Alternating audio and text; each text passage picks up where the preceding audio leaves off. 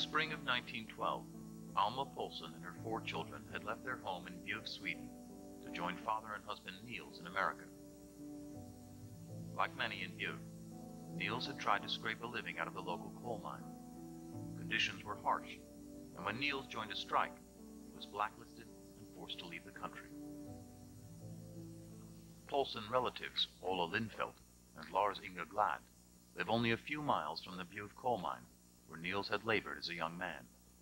He had to bail out because otherwise he couldn't support his family and not being able to get a job, so he went to America and with the purpose of bringing the family over afterwards. Niels moved to Chicago, where he made a good living as a trolley operator. After 2 years, he'd earned enough money to bring his family across on the Titanic. They never arrived.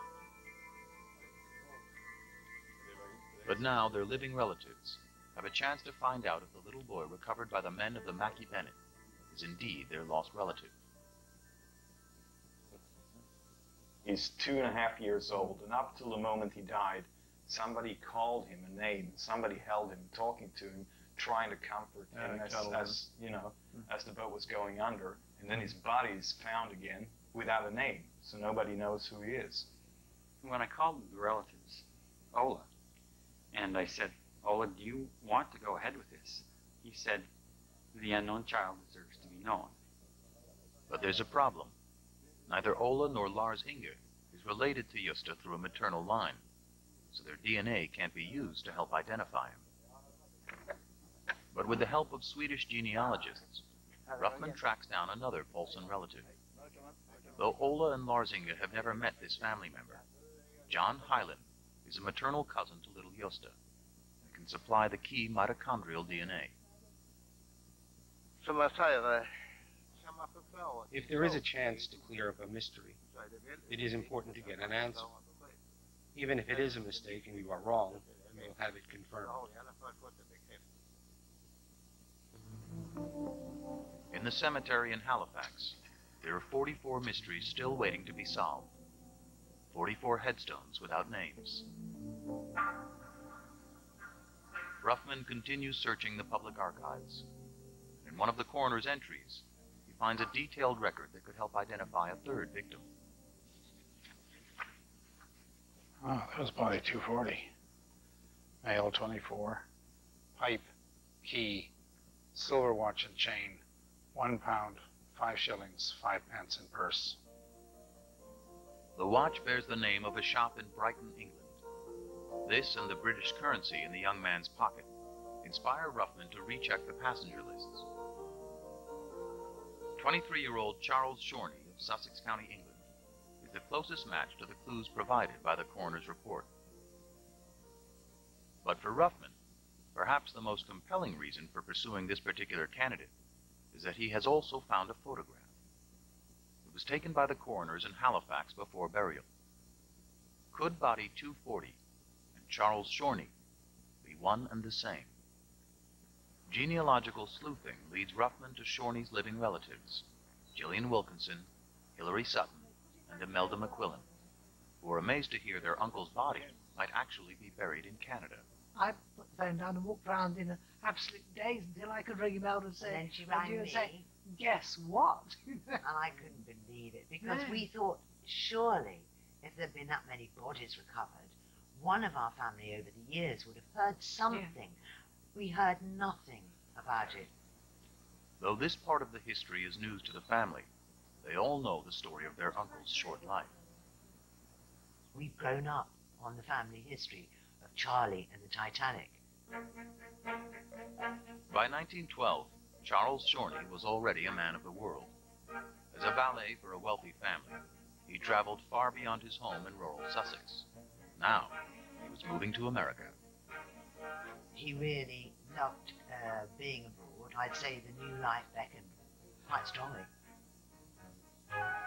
Awaiting Shorney's arrival was Marguerite, his fiancée, and an ambitious plan to launch one of the first taxicab companies in New York City. Charles left England with half the family silver to get him started. And don't forget that he changed his ticket from one ship to another. because this was the Titanic, this was the big one, this was the one that everyone was talking about, and I suppose he thought of it as, you know, I'll be able to tell my grandchildren that I came to America on the Titanic. Charles's relatives have always believed his body went down with the ship. Now, they may have a chance to pay their respects at a gravesite in Halifax. It would be a rounding off of the whole tragedy to know what happened. Whether that ending was good or bad, you need a completion to a life. That would be a completion to a life. I think it makes Charlie more of a solid kind of person somehow. It makes him more real to me. It's always been a kind of legend. But to actually have a grave that somebody was buried in, that's a person and that's one of our family, and that's important, I think. Shorney's relatives face a dilemma. None of them are descended from his maternal line, and unlike Justa's family tree, there are no distant cousins to step into the mix with mitochondrial DNA. But the family is not without options. To confirm whether body 240 is their lost uncle, they turn to another grave. Charles Shorney's father, Austin Sr., is buried in a cemetery in Sussex, England.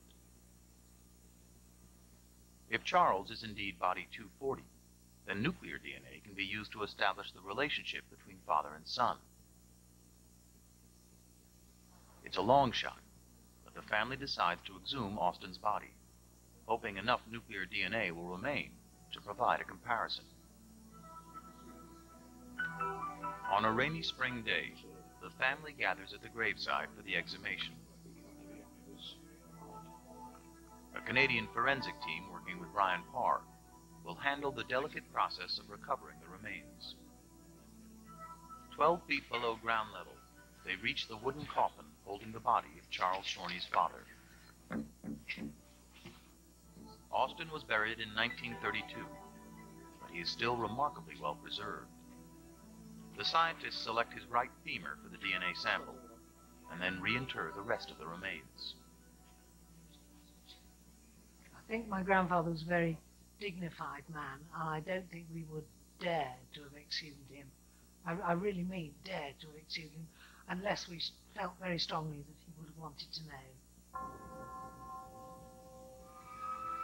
Catherine Jane Wallis, Justa Leonard Polson, Charles Joseph Shorney. 3 victims of the Titanic. Our scientists will attempt to prove that they are buried in Halifax. If they succeed, 3 families can finally claim the loved ones who lost their lives on that fateful passage almost a century ago.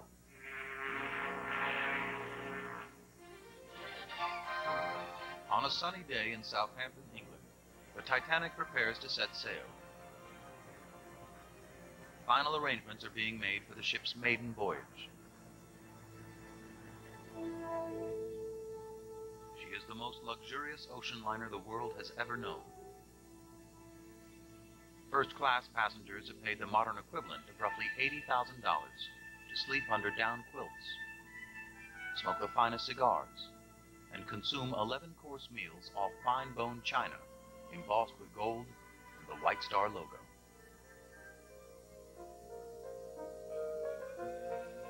But the Titanic is far more than a cruise ship for the elite.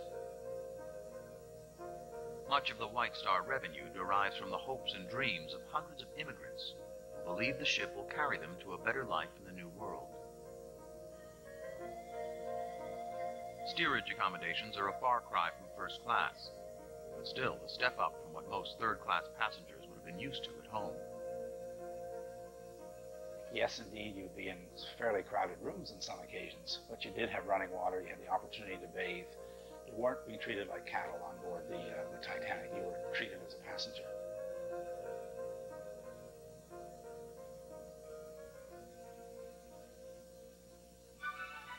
At 12:05 p.m., the Titanic set sail, laden with 2,228 passengers and crew, the number of people that could fit aboard 4 modern jumbo jets. Crowds line the docks cheering the momentous occasion. Time passes quickly as the ship steams towards New York, now just 2 days away.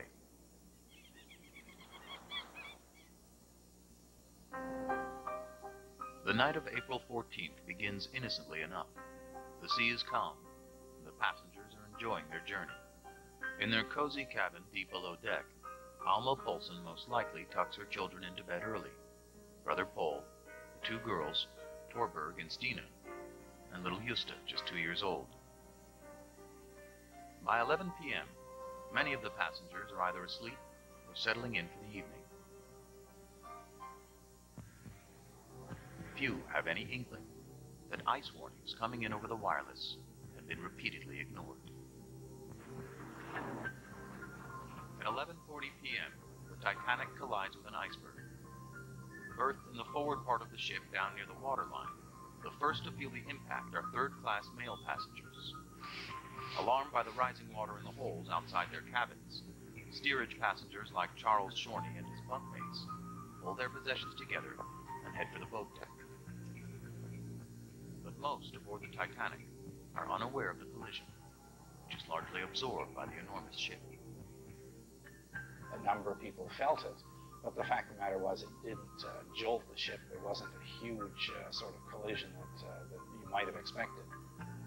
Low down in the rear of the ship, Alma and her children may well be unaware that anything is amiss, till a steward finally knocks at their door almost an hour after the collision. It is now approaching 1 a.m. Alma was down in the bowels of the ship in third class, along with a good number of other Scandinavians and Europeans, and she would have had her hands full. It takes time for Alma to rouse and dress her 4 children. Like most immigrants in third class, she is probably reluctant to leave the cabin without all of their belongings.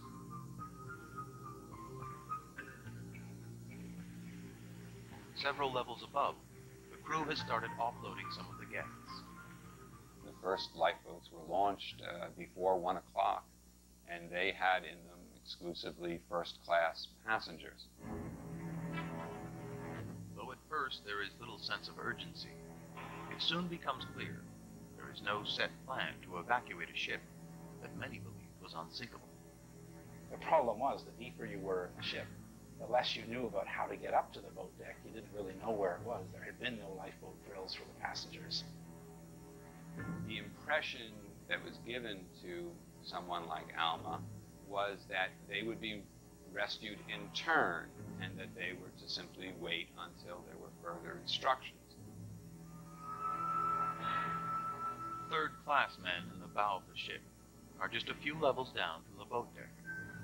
Yet some survivors recall that stewards sent these men to the very rear of the Titanic, on a pointless journey that took them far away from the rescue effort. Eventually, the men arrive where the women and children from steerage have already gathered, waiting for instructions from the crew. Instructions that would never come. There was no organized rescue of the third-class women and children. Once the third-class men were in the stern with those women, the authorities viewed it as too dangerous to try to extricate them from that crowd, and the fear there was that there would be anarchy. It is now almost 2:15 a.m. The Titanic suddenly plunges, her bow completely flooded. It's at that point when the people in the rear are now aware that the boat is in fact beginning to sink.